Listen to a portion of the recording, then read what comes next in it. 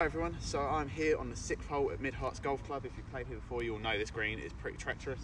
We've got a massive upslope at the front of the green here, and it takes you onto that second tier.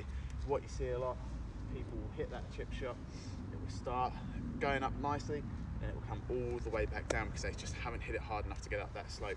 My first tip, because it's winter, keep these clubs out of your hand. Just like most lofted clubs, your 60, your 56 or sandwich, keep them out of your hands, keep them in the bag, because that makes this shot a hell of a lot trickier. And all we need to do is keep it simple for the winter and get that ball up near the hole so we can save our par. So what I would do, grab a 6-iron or a 5-iron, a hybrid, anything of that sort of club that will give you enough to get up that slope. So what I do here, grabbing my 6-iron, my goal is get it up to the top of the slope, and then we've got a fairly simple putt to save our par. From here, we're going here. Remember, our goal is to get it up the top of the slope, so make sure we give it enough to get up there.